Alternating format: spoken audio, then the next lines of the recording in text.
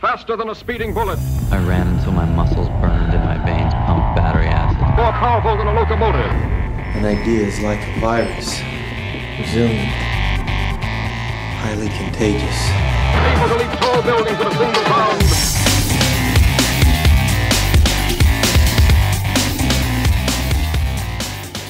All right, ladies and gentlemen, Jared Moon here, and welcome to the Better Humanology podcast. Today, we have Dr. Shawn Baker. Very, very interesting human being and very fascinating conversation we had. So real quick, I'm just going to read this from his Twitter profile just because I think that it really sums it up. This is one of his tweets that kind of describes what he's all about. And he says, just your average backflipping, basketball dunking, quarter-ton deadlift repping, 80-kilogram kettlebell swinging, world record rowing, 50-year-old carnivore MD. So very, very well-versed athlete, very powerful athlete, holds a world record in the 500-meter row. I think we get into it, but I think it's like a minute 14, just super powerful.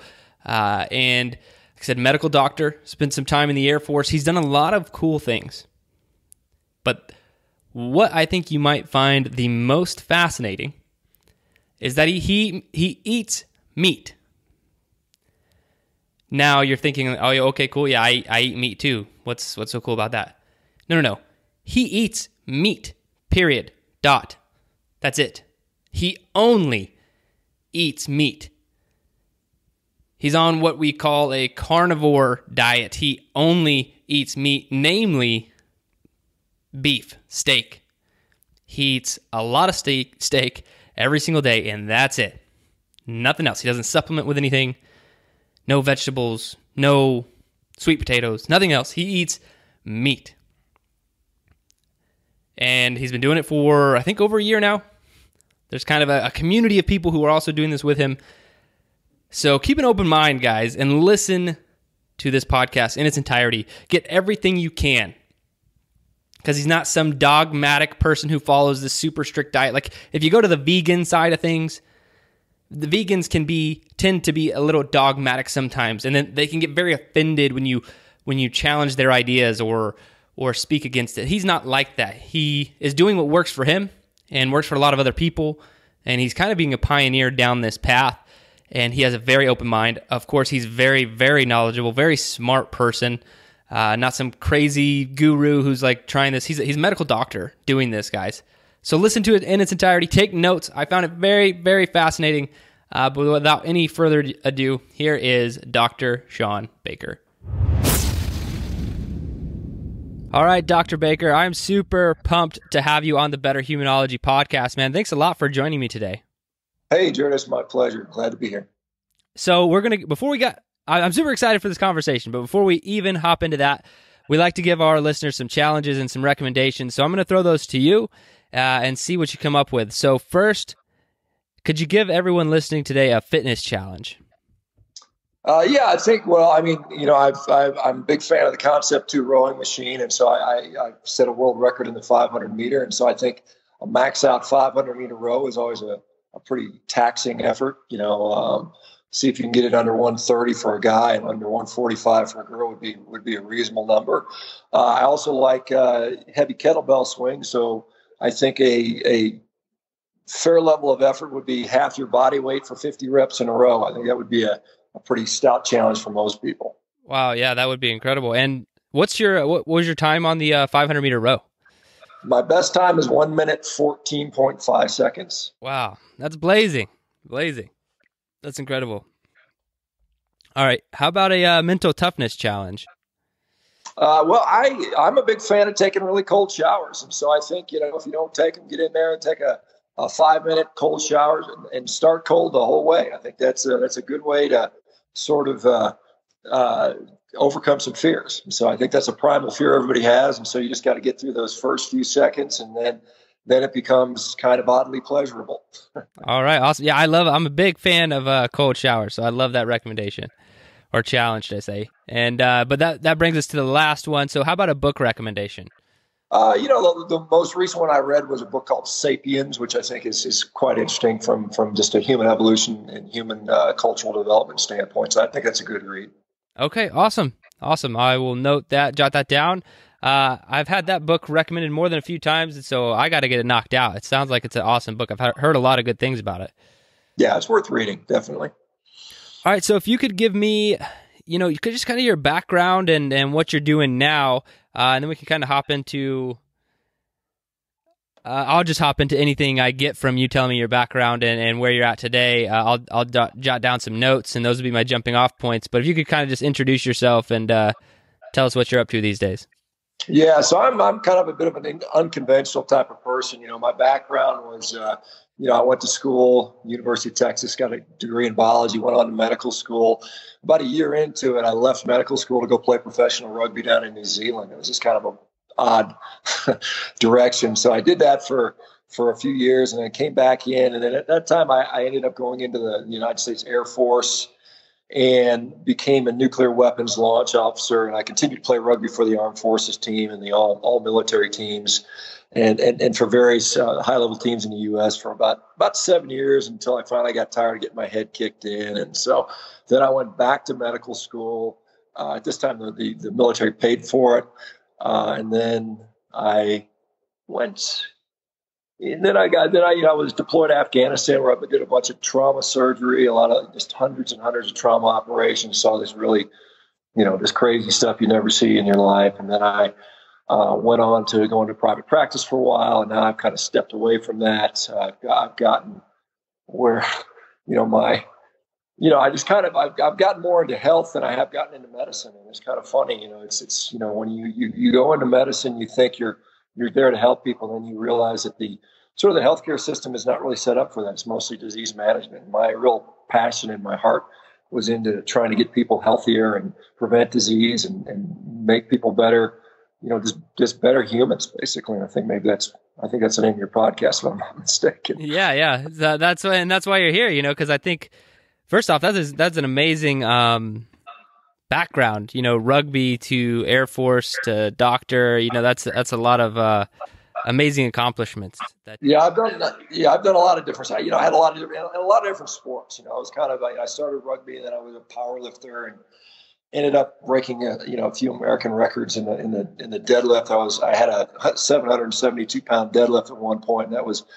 I've been a drug-free athlete my whole life, and so I was pretty pleased with that. And then I went on to do some strongman stuff and had decent, reasonable success at the strongman level. In the early days. This was 15 years ago before it got popular. And then I went on to throwing, where I won the world championships, the Masters. I was over 40 at that time, so I won the Masters World Championships in Highland Games, which is throwing cabers. You wear a kilt and you throw all these heavy things. So I learned how to throw stuff. And recently, like I said, I took up this indoor rowing, and I've broken numerous world records on the indoor rowing machine. So I've been an athlete my whole life. It's been a really,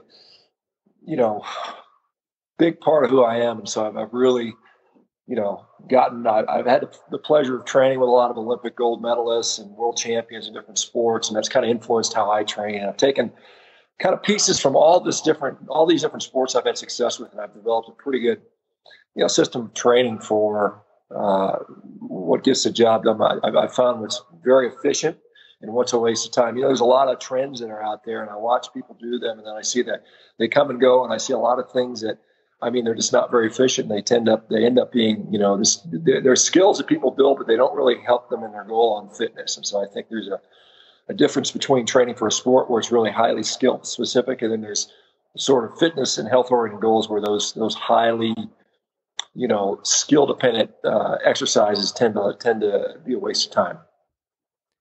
And so what is your training looking like today? And before I get to that, if you're pounding out a minute 14 on a 500 meter row, how tall are you? You pretty tall guy? I'm 6'5", and I usually weigh, I'm usually around 240 pounds. So yeah, I'm not a small person. Rowing, right now there's, and I'm 50 years old, and there's only a handful of guys in the world that are faster than me at the 500. And most of those guys are about 30, 40 pounds heavier than me. And, they're a lot of them are 6'8", 6'9". So it's definitely, it favors, height in size for sure. Yeah, that's what most any people rowing at that level, I assume there's some height involved. And so I was just curious. And so what is your training looking like today?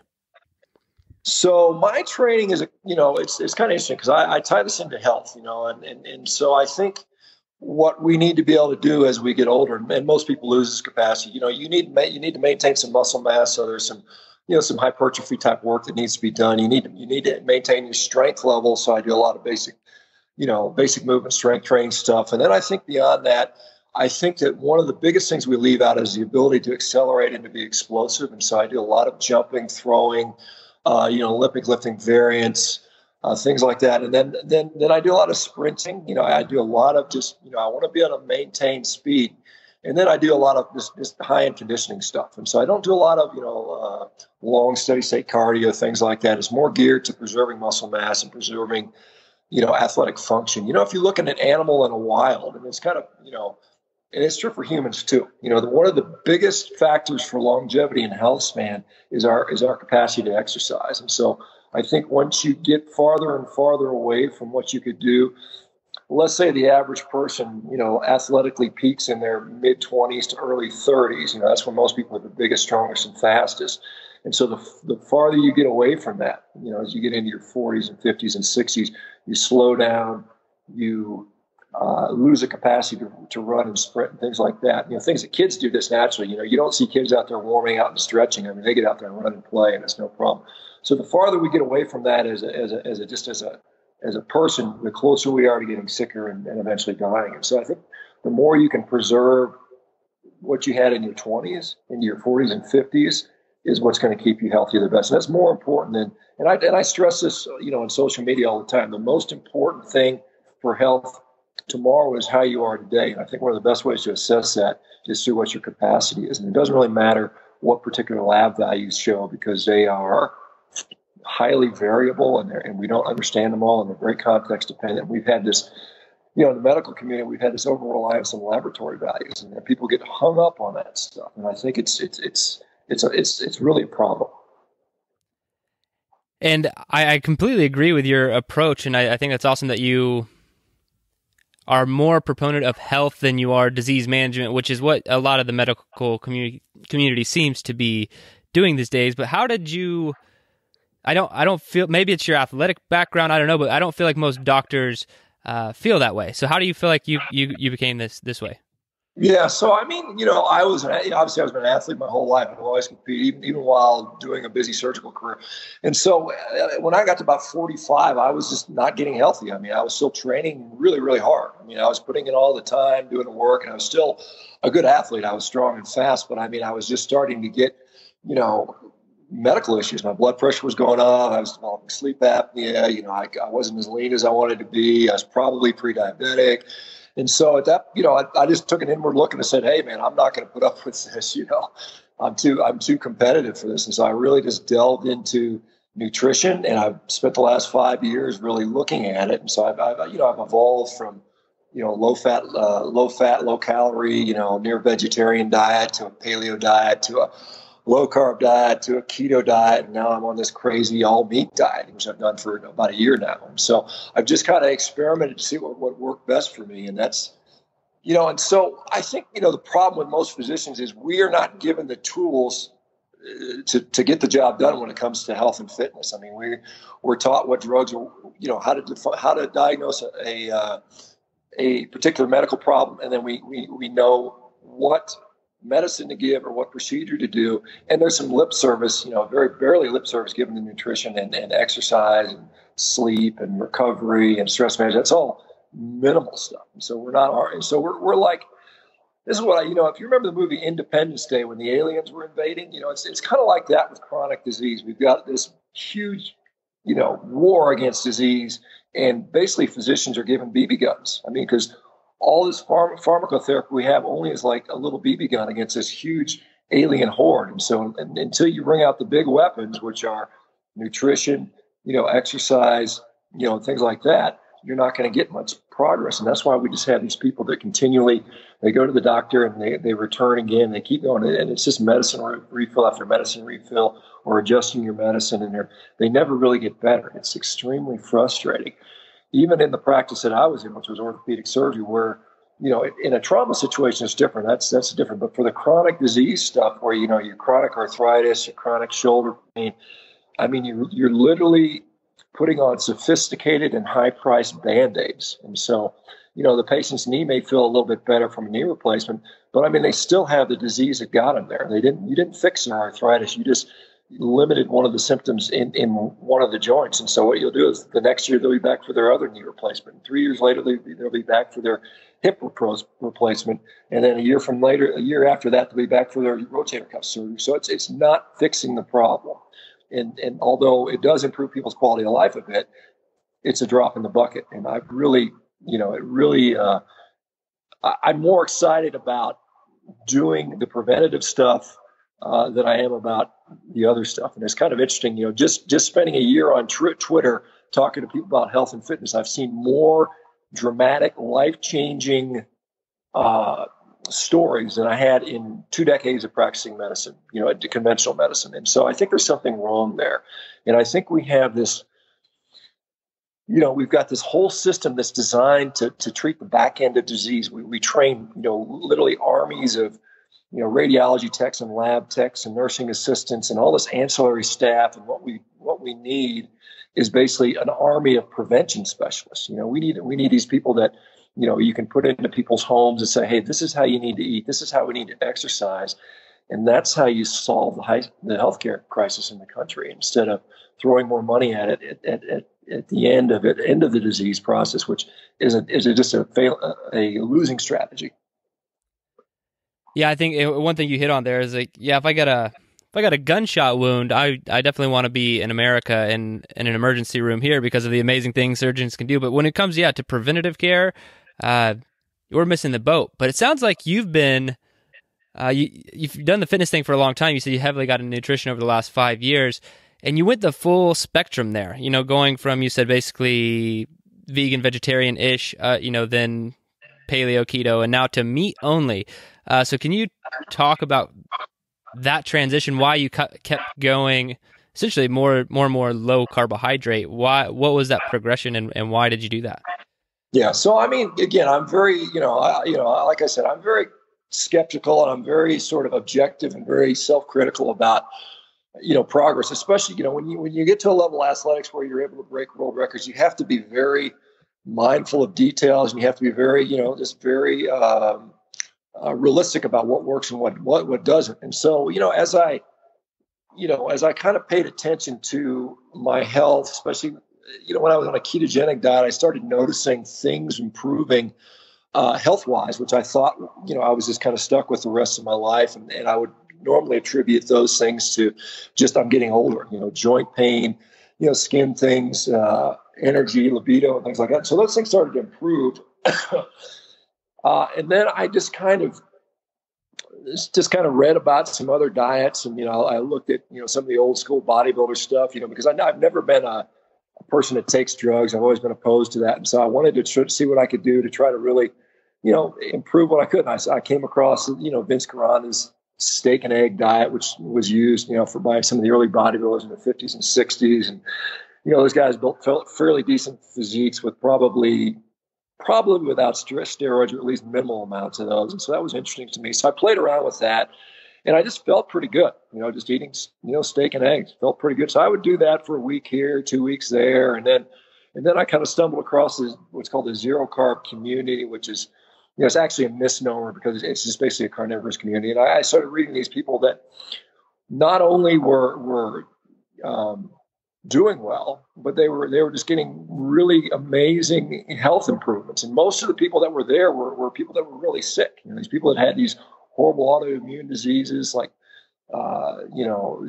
problems like Crohn's disease and ulcerative colitis and morbid obesity. And all these people were saying, I just feel better. It's the best I've ever been. And a lot of these people were, they were either a lot of them were ex-vegans and vegetarians, but there were a lot of them that came from a ketogenic background, which I think most of them do. And they were stating that, my health improvements got even better. Things that keto didn't clear up, the carnivore diet did. So I thought that was intriguing. So I said, well, I'm just going to try it for a month and see what happens. And, because I wasn't expecting that much. Because quite honestly, I enjoyed doing the keto stuff. I enjoyed having a little more variety. I enjoyed, being able to make these ketogenic desserts occasionally and eating some fruits and, berries and stuff like that, the typical ketogenic diet stuff. And I certainly thought eating a bunch of salad and spinach was good for me, but I thought I'll just try this and see. And, I got through the month and it was really easy and I felt really good the whole time. And then I went back and I said, well, I finished my month. And so I'll just add some, a little bit of fruit back in and a couple of fruit. And I just, within a day or two, I started to feel kind of not as good. And so I said, well, that's weird. So I said, well, I'm just going to go back to this all meat thing and continue it. And I've just kind of continued that, for basically just about a year now. And the whole time I did that, especially after about 2 months in, I noticed a pretty significant improvement in my athletic performance. And this was without any sort of change to my training regimen because it's been the same for years. And so that was interesting to me. I saw about an 8% improvement in my power output on the rowing machine and my, strength on certain lifts were just going up. And so I thought that was really, really interesting. And then I also noticed some things that were chronic, things that I'd had. I had some, one of the things I'd had for probably 10 years was this chronic quadriceps tendonitis. It never got better. It was always there in the background, and it just finally went away. I mean, I haven't had it, in almost a year. And so it's kind of, like I said, it's very interesting to me, especially someone whose background was heavily into musculoskeletal stuff. I know every trick in the book to how to deal with tendonitis, and to see it go away after 10 years was truly interesting to me. And so I continue to see other things like little skin things. As you get older, you get these skin issues that come up, and I've seen those things just basically go away. And so it's like I said, I think there are certain things we attribute to aging that are probably metabolic disease, and I think what I'm seeing is a reversal of that. And so what it seems to me like I'm actually getting younger. I mean, what I think I'm doing is reversing signs of disease. And so that's pretty exciting for me, and I'm pretty pleased to do it. And so that's where I'm at now. That's amazing. And I want to hit on a couple things there, but first I want some clarification on the diet itself. So it is just meat only. Do you eat anything else? Yeah. So it's, that's what I do currently. Although, there are a lot of people that, especially when they start, they come from a background, going to a meat only diet is extremely restrictive for most people. At least the concept is. And in practice, it ends up being fairly liberating because you become just kind of free from food. You just kind of like, okay, here's my food. I don't have to worry about it. But I think when most people start, and what I did too, is I started out with, just animal products. So that would include eggs. It would include seafood and fish and butter and, some heavy, some dairy, heavy cream, cheeses, and things like that. And those things are something that I rarely eat anymore. We started this study called n=many.com, or this website. Another friend of mine, Matt Mayer, who's also a carnivore, and we just kind of said we're going to do a 90-day study, and everybody's going to do as much as possible meat and water. And so we had a bunch of people that signed up, and we had several hundred people that went through that study. And I said, well, I'm going to do that too. So I dropped down to just meat only, and it's kind of interesting because the more you do it, that's all you really want. And it's just, you think it would be counterintuitive, but it's kind of like the more restrictive you get, you find out that that's really what when I'm craving something, it's a steak. And, I'll eat some eggs occasionally if they're there and I don't have any access to anything else, but it's not what I want. I just constantly find that is the most nourishing food, and it's the most satiating food, and it's good every time. If you know how to cook a steak and you learn how to cook pretty good, you get pretty good at cooking steak after you do thousands of them. So once you learn how to make a steak taste good, it's never a bad experience. And so, you go in there, oh darn, I got to eat another ribeye steak. You don't have that sort of impression. And so, so it's I think there's a lot of people will still continue with other cuts of meat. They'll do fish, chicken, pork, different, lamb, eggs, and those things are fine too. I think that's not an issue for most people. There are some people that will, have an issue with dairy. Some people will find that dairy sort of has some negative impact on them. It might For me, if I have a lot of dairy, it tends to affect my sleep negatively and tends to congest me.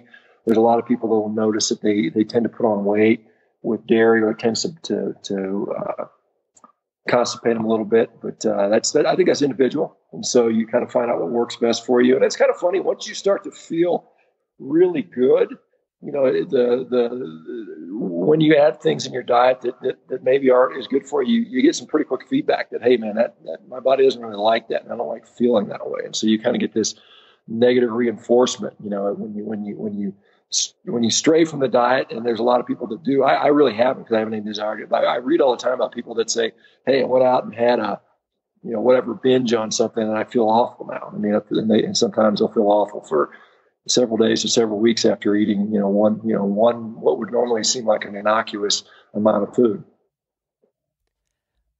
And one of the questions that comes up is, I know if we were to look at the breakdown of, I'm sure, an 8-ounce piece of steak, you know, it does have a decent vitamin mineral profile, but do you track any of that other stuff? Are you ever deficient, or do you have to supplement with vitamins and minerals or anything like that?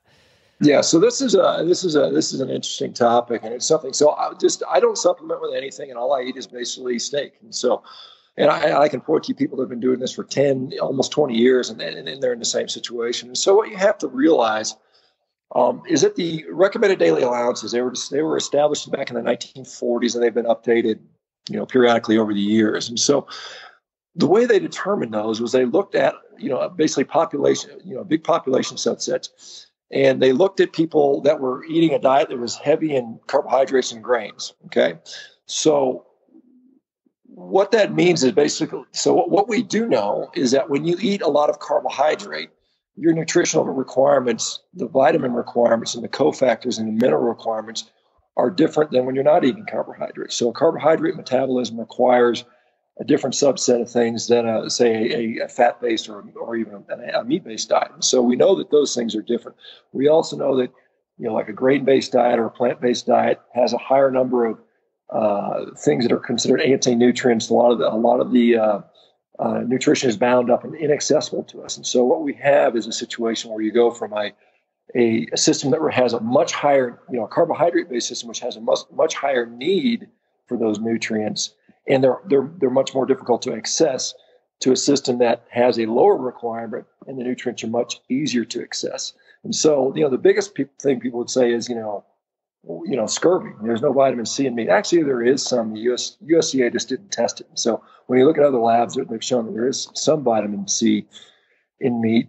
We also know historically that vitamin C was well known to be, or scurvy was well known to be both cured and prevented by fresh meat. Doesn't mean you have to eat it right off the animal. You know, it has to be, you know, not dried and processed and sitting on the shelf for ages. So if you eat like a steak from the grocery store, you're fine. And so that's, you know, the general theme. You can point to a lot of those nutrients that meat is theoretically lacking, you know, based on the RDA. You know, the 2007, you know, International Organization of Medicine held a conference, you know, to evaluate the RDAs. And basically what was determined was that the RDAs were based on what's considered the lowest level of data available, you know, the lowest level of evidence available. And that was just expert opinion. So they basically had people that were just kind of saying, I think this is what people need. And so there were no randomized controlled trials. It's kind of like the U.S. dietary guidelines. You know, they're not designed for individual persons. They're designed for populations. And so if your assumption is everybody's eating, you know, a diet of, you know, 50, 60% carbohydrates and much of it's grain-based, and then those RDAs hold up. But if you're not eating that way and you're eating like I do, or even on a low-carb diet, then those numbers, as we're finding out, don't seem to make as much sense, or they're not as applicable. That's crazy. And you're kind of opening my mind here with a lot of new information. I think that it's really awesome. And another thing... Yeah, well, I mean... Yeah, go ahead. I was just gonna say my diet right now, I'm definitely, so I'm not really in one camp or the other. I eat a fairly clean diet, majority fat, protein, and lower carbohydrate, but not a low carb, and definitely not ketosis. That's just what seems to suit me best right now. But I bet you make a lot of vegans mad. Well, I mean, you know, and it's not my intention. You know, I think you should eat whatever works for you. right? I mean, if you can make a vegan diet work, great. I mean, there's a lot of people that can't make it happen. There's a lot of people that end up quitting that. And so what we have, in the vegan camp is, I mean, most of them are good people. I know I've had friends that were vegans they're really great people, and I have no problem with you doing that. The problem is you get ones that are, they just get really militant about it, and they just want to, they're screaming meat is murder and demonizing you for eating stuff that makes you healthy. And I just think that's, the wrong approach. I think everybody should find what works for them. And, if it's and it's going to vary over time. I think that's the other thing. And I think you have to be objective about what's working and what's not. And so, yeah, I mean, there are obviously vegans that hate the fact that I am out there showing that meat can be healthy. And I've got, if you go on Twitter, I've got just hundreds of people that are transforming their lives. They're going on a all meat diet and saying, I feel the best I've ever had. All these medical problems are going away. And I think one of the major issues we have with this whole meat is a bad food, even though we've been eating it as humans, as a Homo genus for 3 million years or so, maybe even longer, probably, is that, all that epidemiology conflates a meat eater to someone who's going to McDonald's and eating a bun with French fries fried in vegetable oil and a Coke and an apple pie and a shake, And so that's where we have to get away from that, because all that data, all those associational studies, they never really sort that out. And so what happens, why it's so important to study these all meat eaters, is because we're seeing that when you just isolate meat by itself, people's health becomes tremendously good. And so that's, it flies in the face of this meat is bad for you. And so once people say, hey, wait, meat is really good for us, and like I said, I'm still open to investigate that. And that's what I'm trying to promote and have people share data, is that then that sort of argument falls away.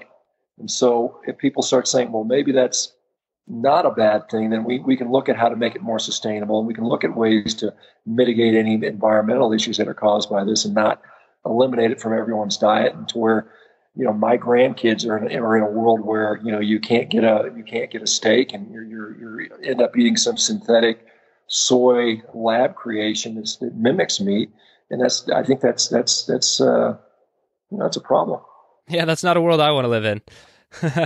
All right. Well, I'm afraid that's where we're headed. I mean, you see all this money being poured into this stuff, and it's, you've got these big companies that, I mean, they'll go do it under the guise of altruism, but I mean, they're just doing it for profit, just like all the processed foods. And they're going to be making processed animal, fake animal products, and we're gonna buy off on that because we're going to think it's good for the environment and good for our health, and then we're going to be, 30 years down the road here, all eating, this fake food, and they're going to be making money, and you and I's health is going to suffer.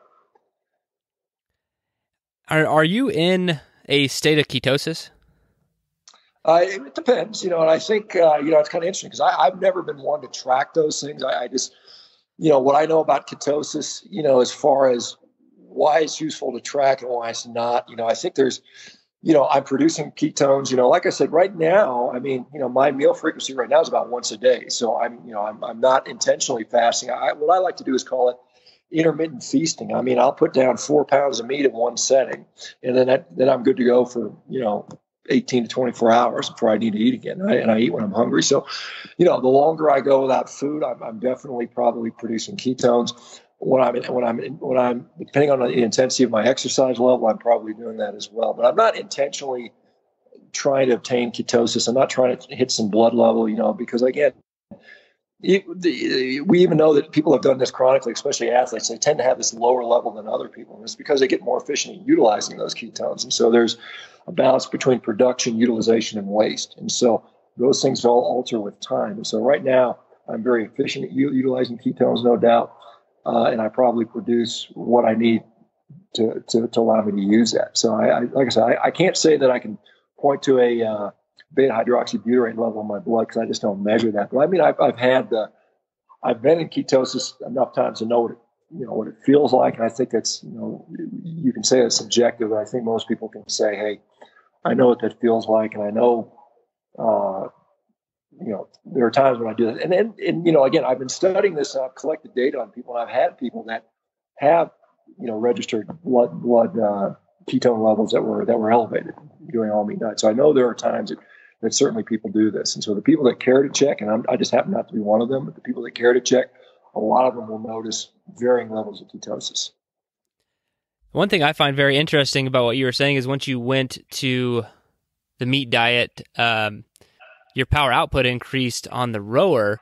I think you said 8 or 9%, which is really amazing because typically when people are working with fast twitch athletes or more power-based athletes, they need sugar, they need glucose. That's typically, and I say typically because you are obviously a huge proof that it's not necessary. So why do you think that your performance increased on meat only diet? Yeah, so I think, and this is relative to a ketogenic diet. So I think, just in general terms, one, my health was better. So I think, especially as an older athlete, if your health is better, your joints don't hurt, you feel better, you recover better, you sleep better. I think probably, and like I said, I'm hoping we'll get more data on this. I think it probably has a positive net effect on testosterone. I think those things all go into it just from a general training standpoint. But then I think when we look at an energetic standpoint, when we look at how much fat you're burning versus how much glucose you use for different exercises, there are some studies out there that are coming in with ketogenic athletes because there's no real meat studies yet. I mean, no one's doing this, but I think that'll happen in the coming years as more people are willing to adopt this. But what I'm seeing is that probably even at when you get under, when you're looking at things that are, 10, 15 seconds, or quick lifts like Olympic lifting or just strength lifts, you're not touching really much in the way of glycolysis. That's all creatine phosphate system. So that's sort of independent of, what your diet is for the most part. But once you get beyond 15 seconds out to, a minute and a half, you're in this highly glycolytic range, and people will call it anaerobic glycolysis. And that's where I do most of my competitive rowing at. And that's where I've broken world records in those areas. And so what I have found for me, and, again, I can do it. So I suppose other people can as well, that I probably, I'm still using sugar, because I don't, it's not that I'm walking around with no blood glucose. I'm making it from, via gluconeogenesis, and I'm storing glycogen just like anybody else. It's just that I don't get it exogenously. I don't take it in through my diet. So I convert, some percentage of the fat and protein that I take into either fatty acids for fuel, ketones for fuel, or glycogen or glucose, through gluconeogenesis. And so I am restoring those pathways, and probably, if you were to muscle biopsy me, you would find that I have, a relatively high level of glycogen. I don't probably tap into those at a level of intensity that other people would, so I probably am able to do much of what I do on fat, and it's only when I get to those last higher percentages that I actually draw from those glycogen stores, the muscle glycogen stores. And so I probably, obviously I'm able to put that output out. It's like I said, I've got, I broke world records at it. So I'm at a very high level. And so I think that, it's just a matter of, the other thing I notice is I probably, while I'm exercising, I probably produce a little less lactate than I used to, lactic acid. And so that, for whatever reason, some of these really painful events aren't quite as painful for me that were more painful maybe 2 years ago, and so I don't quite get I still do, but I don't get the awful burning, when you do one of these really hard rows or hard sprints, you get this really awful, lactic acid burning sensation, with the hydrogen ion dissociation. And so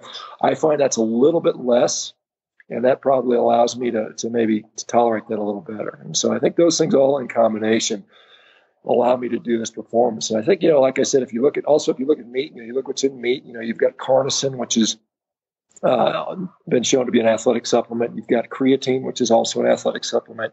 You've got lots of heme iron, which is helpful. You've got lots of protein. So it's a pretty good, it's a pretty good athletic performance supplement. The only thing it's not in it really that's been shown as a legal supplement to work is basically caffeine. And so, all the stuff that you buy that actually works, if you go to the health food store, the only things that actually work are mostly found in meat already. That's incredible. And okay, so someone's listening to this, they want to try out the meat only diet. What would your recommendations be for someone kind of transitioning to this lifestyle? Yeah, I think, and it's kind of interesting because I'm putting together, and me and another fellow who's really interested, and so we put together a little system to transition people onto an all-meat diet, and then also how to incorporate athletics into that. It's called the carnivore. It's called carnivoretrainingsystem.com. And so that's going to be launched here in a few days, and I'll go through a lot of detailed explanation on this stuff. But I mean the basics, the basic things. There's two ways to do it. And I use the analogy of taking off a Band-Aid. You can either rip it off real quick and get it over with, or you can slowly pull it off. And so there's pros and cons of both things. So you can slowly transition over, and that would be just kind of starting out, doing some carnivorous days and gradually extending how long you do that and starting eliminating other food. Or you can just go whole hog and say, I'm just going to stop everything cold turkey and just start out right away. And I've seen people have success with both of those, and both of those have their, it's an adaptation period, just like any diet changes. Whether you go to a vegan diet, you're going to have some adaptation changes. Whether you go to a ketogenic diet, there's going to be some adaptations to take place. And the same thing with a carnivore diet, even if you came from an already ketogenic background. And so I think that the biggest advice I give people, and the biggest problem that people have, is just they tend to undereat, because what you do is, it's hard to put down 2 pounds of meat in one setting. I mean, most people can't do that. I mean, it's kind of, even 1 pound for a lot of people is like, well, that's a big steak. And so, I mean, it takes time to do that. And so people end up, and because it's so filling,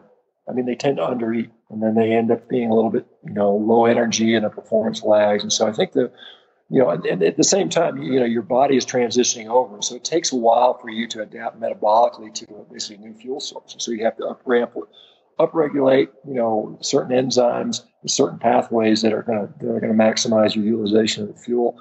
So that takes a period of time. And probably, the ketogenic literature suggests it takes about 3 weeks to switch over.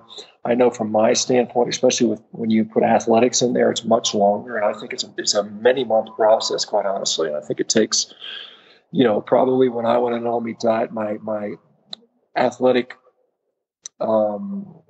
performance was either slightly down or no better for the first couple months. And then by about 2.5 to 3 months, that's when I just started noticing these big improvements. And so I think that's what it took, it takes for me. And I'm sure everybody's a little bit different, but that's kind of a general scheme. I think the other thing is people will, like I said at the beginning, the variety sometimes helps, having bacon and eggs and shrimp and other things that are really tasty available all the time, because what happens is, we live in a society that very different than what it was when our species was growing up. If we went back 50,000 years ago, if you look what was available to us, we had these big fatty animals that we hunted to extinction. We had some seasonal berries, and we probably could forage for some other foods. Vegetables, we hadn't really cultivated them yet. So most of the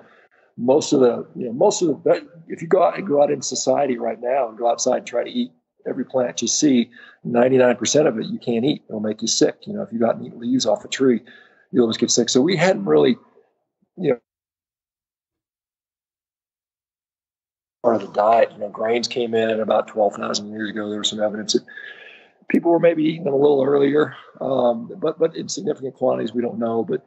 But today in 2017, I mean, you've got processed refined carbohydrates everywhere. You've got round the clock, year-round fruits and vegetables. It's not a problem to get. So culturally, it seems like it's a weird diet, but in terms of human evolution, it's probably not that unusual. And so I think that, you have to kind of psychologically get over the fact that I'm going to step away from what everybody else is doing and just say, I'm going to try to see what works best for my body. And maybe this is it, maybe it's not. But I think it's like I said, probably the biggest hurdle is the psychological hurdle. I don't think the physical hurdle is that tough. I think most people find that a lot of people within a week or two, they're like, hey, I feel great. This is no problem, from a physical standpoint.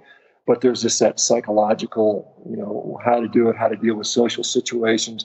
And the best way I found, the best strategy for that is just to be so damn full from eating so much meat that stuff doesn't even look good to you. And that's, I tell people at the beginning, eat meat like it's your job. And, some people will get that and they don't worry about if you put on weight initially. The initial goal is, because, whether people believe in sugar addiction or not, there are a lot of food that we have a hard time resisting out there. And what I have found more so than any other diet out there is that I can fill up on a bunch of steak, and then I have no desire to eat that brownie or that piece of chocolate cake or that donut or whatever, the potato chips or even the banana that's in front of me. I just don't have a desire to do that. So I think that's different from when you're on like a low carb or ketogenic diet, where you're always kind of have those foods as options in the background. They're always kind of tempting you. And I think that is one of the, when I say it's very restrictive, but then again, it's very, very freeing because you're freed from these urges of different food. And is there a reason that you kind of settled on primarily beef? Yeah, I really like the way it tastes, but it's, I think, and again, I think this goes back to our evolution to some degree. I think if you look at, if you look at what humans were eating, 50,000, 30,000 years ago, it was largely a lot of these big ruminant grazing animals. It was mammoth, it was elk, it was, the oryx, it was antelope, it was reindeer, especially in Europe. And so that's what I think a lot of what we sort of evolved on. Humans will eat any animal they can get their hands on. It's pretty clear. But I think that profile, and I think the animals, were big and they're relatively fatty. And so I think when you take a thing like a ribeye steak or a T-bone steak, it has enough flavor profile and fat profile that I think that mimics as good as we can in modern times. There are no mammoths for us to eat these days. They're gone. So I think that's the best thing that mimics what we probably had from a meat standpoint back then. I think lamb is also another excellent option. I'll eat, I don't eat much pork. I don't eat much chicken. I don't eat much fish. And I think those things, to me, just from a satisfaction standpoint, are just not as satisfying. I think, again, this is a unique subset of population. And once you study these people who have been doing this for years, they'll all tell you the same thing. It's like those other things just don't get the job done. If I eat a chicken, I'm still hungry. I don't feel like I've nourished myself. And I think if you look at some of the nutrient profiles on chicken and pork and things like that, and you compare them to beef, I think they're different, and they're just generally not as nutritious. And does it matter to you what type of meat you're eating? Like, are you trying to get grass-fed beef, or does it really matter? What do you do there? Yeah, so this is a very controversial topic, and I upset a lot of people when I say that. But I think, if we take away any ethical and environmental arguments, I think the nutritional difference between grass-fed beef and conventional grain-fed beef that you get in the U.S. is not very big as far as how it impacts human health. And there's a lot of people that will sort of, say, well, the omega-6 ratios, the omega-3 ratios are different. And that's true, but the absolute amounts are really small. And then if you want to make that argument, you can say, well, then don't ever eat chicken and don't ever eat pork and don't ever eat any other food out there, because all of that is much higher in omega-6. And so if you just look at grass-fed versus grain-fed and then compare that to chicken or pork, the difference is huge. So grass-fed versus grain-fed is minimal. So I think it's minimal. The other thing people talk about is hormones that are fed to animals. And so I think, the main thing they do is they implant, these animals with estrogenic hormones in a little ear implant. And so when you look at the amount of hormone that shows up, so if you eat a grass-fed animal, you're still getting estrogenic hormones because, they naturally have that. It's not like you're not getting any hormones. And when you add that implant in there, it increases the percentage a little bit. And then if you compare that to what's in milk, what's in butter, we're talking about animal hormones. You better not eat milk or butter, because those things have even more hormones than even grain-fed animals. And then if you want to look at the phytoestrogens, then those things are millions of fold. If you look at soy and stuff like that, peanut butter, even bread, they have much more of these phytoestrogens. And so I think that even the hormone argument doesn't stand up. The only other argument there is basically on antibiotics. And most, the way it's supposed to happen in the U.S. is animals are not supposed to go to slaughter filled up with antibiotics, and so that the levels are extremely low or non-existent. And so it doesn't really impact your nutrition. I eat almost not exclusive. I eat some grass-fed stuff, but the sad truth is it's very expensive, and most people, especially on a carnivore diet, just can't afford to eat 3 or 4 pounds of grass-fed steak every day. It's just cost prohibitive for most people. And so I think if you just put things in relative perspective, if you can afford to eat grass-fed beef and your ethics lead you there, then that's what you should do, no doubt. If you can't afford it, then I think, the next best option, I think, is probably 99% as good, is just go with the conventional stuff that you can afford. And then if you, and then you compare that relative to all these other things. If you want to worry about pesticides and chemicals, then you can't eat any plant-based food, because that's how that's raised. Even the organic stuff, you can look at what's in a plant naturally, and there's all kinds of natural pesticides in there that we ingest. In fact, there's a study in the 1990s by a guy named Bruce Ames, who's a world famous toxicologist, who looked at that, and he found that basically 99.9% of all the pesticides that you and I eat are naturally occurring plant pesticides that the plants naturally produce. And by the way, and this is not to scare people, but by the way, of those that are normally eaten by people on a daily basis, we tested 52 of them and found that 27 of those were carcinogenic in animals. And so it's like, you've got this, food you eat every day that it causes cancer in rats in high doses. And the same argument has been made to say that meat causes cancer, because in a few rat studies they showed some precancerous lesions. But you can show that in the plant literature as well. The only difference is that one has epidemiology to support it, and I pointed out before, the epidemiology is extremely bad. It's confounded. So it's basically, we have this really bad epidemiology that says meat eaters who don't really care, who smoke more, who drink more, who don't wear their seatbelts, who don't go to the doctor, who generally just don't give a crap about their health, are more likely to get disease than people who are vegetarians and vegans. So that's where the epidemiology comes from. Now, again, the mechanistic stuff, you can say that I've got a rat study that shows, I can induce cancer or a precancerous lesion in a rat by feeding a rat a bunch of sugar and give them an agent to make them get cancer and genetically breed them to get cancer, and then feed them super high doses of processed meat along with sugar. That'll give them cancer. But and there's a whole bunch of rat studies that show, there's a study out there that showed that bacon was protective against cancer in rats. So it's just comical. And so anyway, I think I just kind of lost my point. No, you covered it really well. You kind of eating the organic versus conventional meat, and I think that you've done your homework and know why you're doing what you're doing. So I think that's awesome. I had to ask, with consuming meat only, the types and kinds, I was wondering if that mattered. And yeah, I think it matters. I think it, like I said, I think the impact is at best extremely minimal. Now, to be fair, I have talked to some people that say they feel better eating grass-fed beef, and so I don't discount that fact. So it may be something you have to play with if you were to do that. And certainly, if your ethics put you there, I think that's fine too. But I think to make a big nutritional argument is hard to do. I think you can make an ethical and environmental argument, but I don't think you can make a nutritional argument that holds up very well in my view.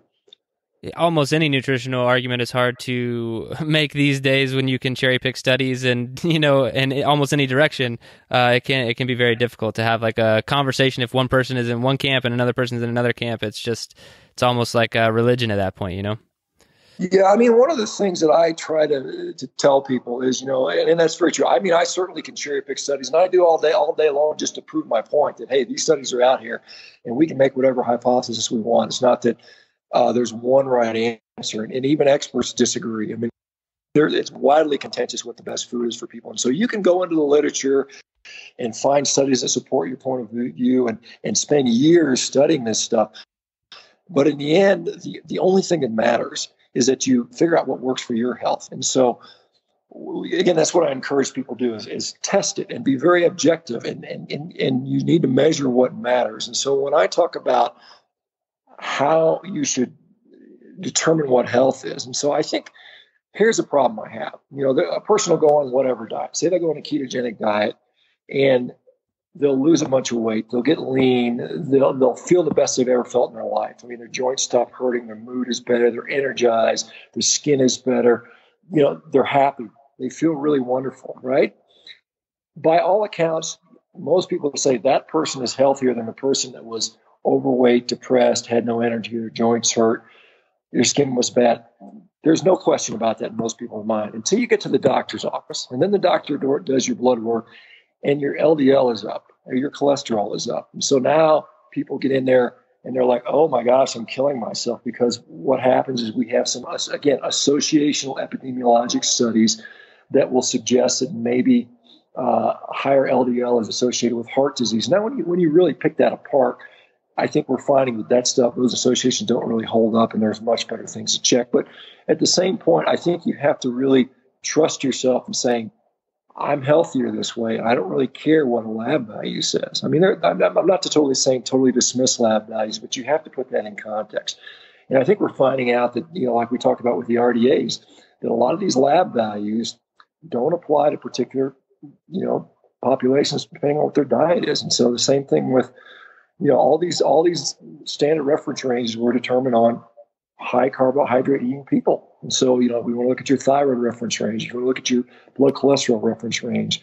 All these numbers were determined based on using these studies in the 1960s and 70s on people that were eating high carb diets. So we don't really know what a lot of those things, when we're looking in terms of chronic disease, are truly healthy and truly not. And so people get hung up on these lab values. And I just tell people to really think about it, because, if you look at an animal, and, if you look at what animal is sick, if you're out in the wild and you're a lion and you're hunting a pack of, wildebeest, you're going to pick the one that's slow, that's got a limp, that can't get away. And again, the same thing can be said about humans. Not that we're running from lions or anything like that, but I mean, generally, again, if you're stronger, if you're faster, if your joints don't hurt, if you can move better, if you're leaner, you don't have extra body fat, if you have better energy.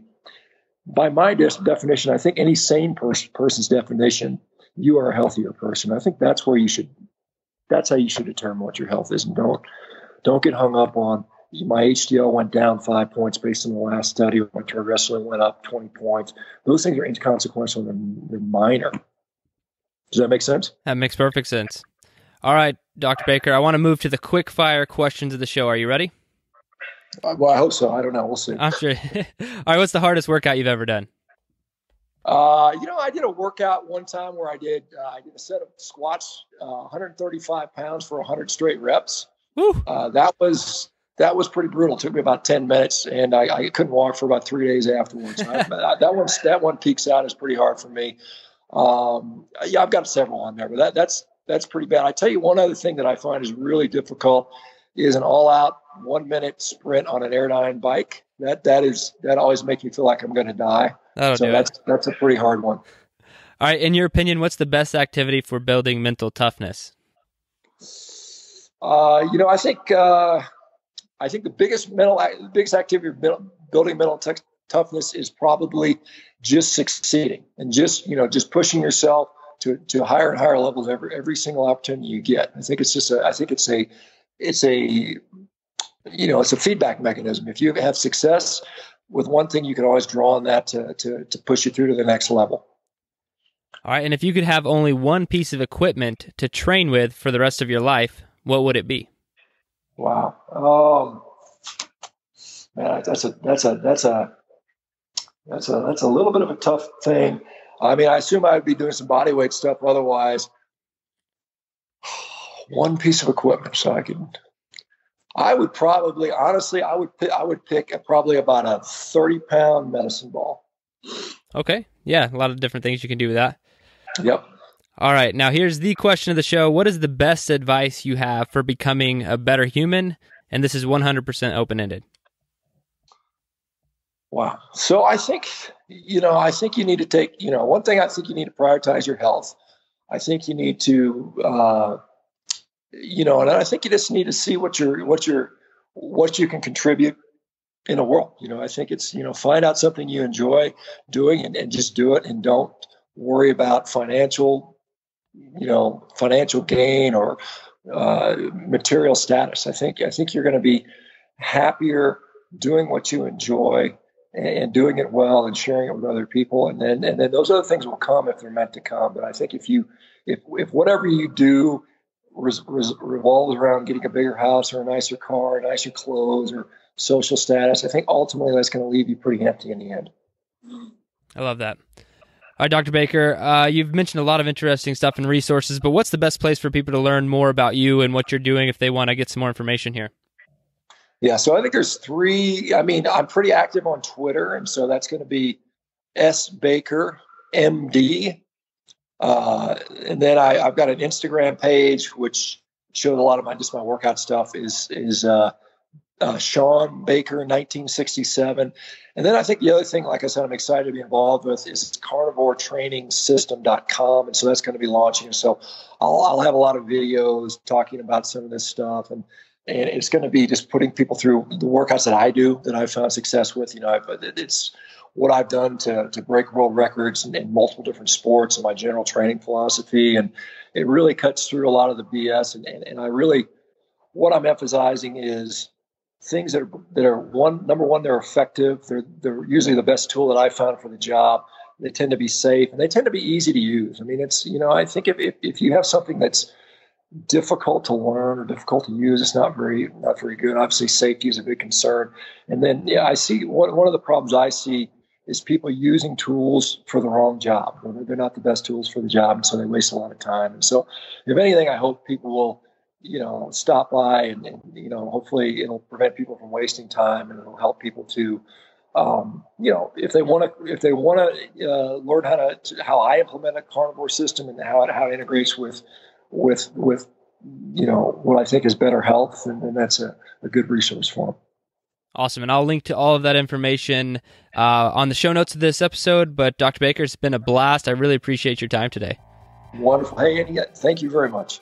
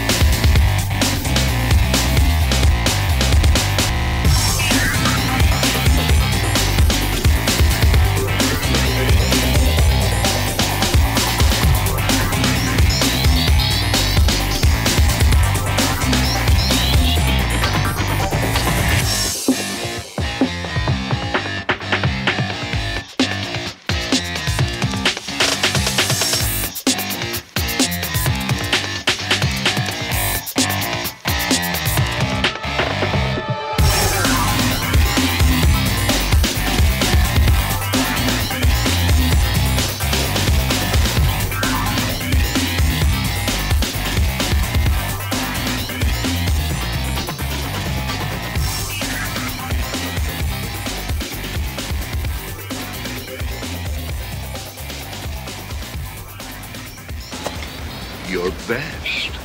Losers always whine about their best.